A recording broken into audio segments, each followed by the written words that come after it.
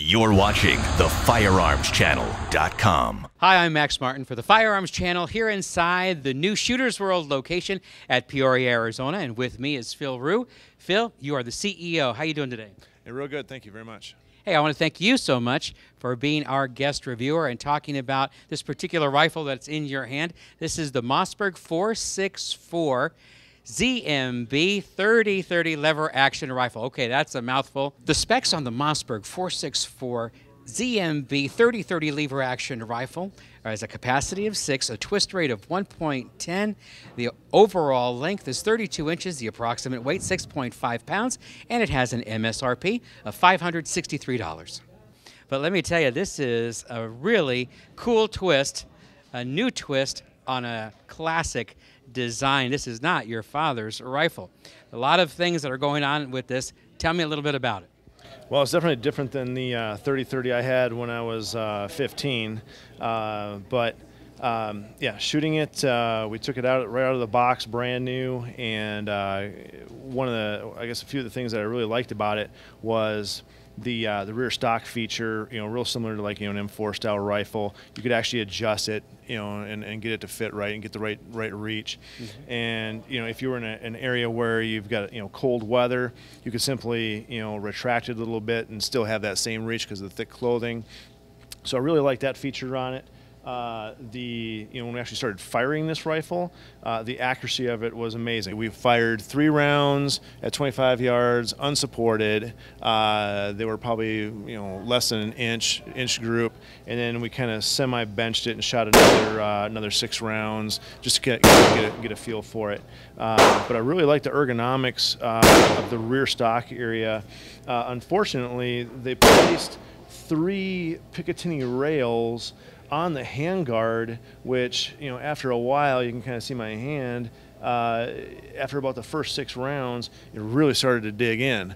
Not quite sure what you would use Picatinny rail for on the forend, where you actually need to grip onto the rifle, but that was really the only issue I had up front. The sights, they're using a fiber optic sight, and I really liked that. I was able to engage the target quickly, shot after shot, and no issues as far as the accuracy on the target with those either. I could easily identify my target and still use my sights. So nice feature there. What about any cons? Were there anything that you thought, oh my goodness, tough to see?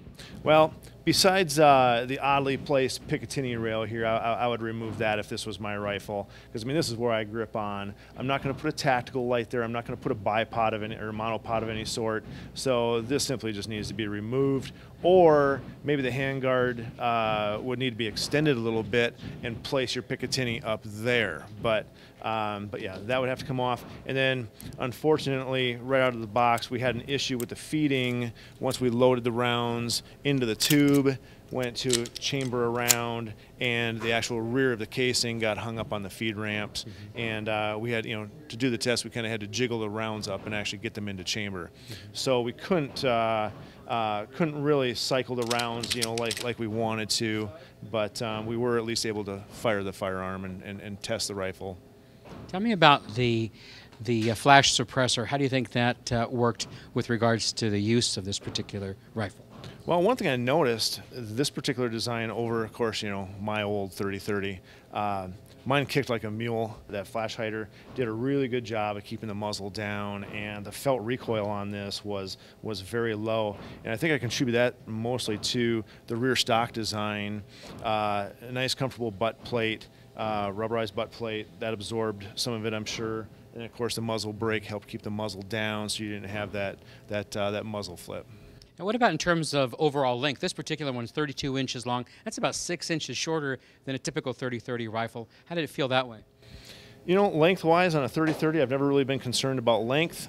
If you were going to buy a rifle for, your son's first hunt, or, someone in your family, a youth hunter, I think it would be a great feature, to point out because of the shorter rifle. It's more compact. You're going through thick brush, real easy rifle to maneuver.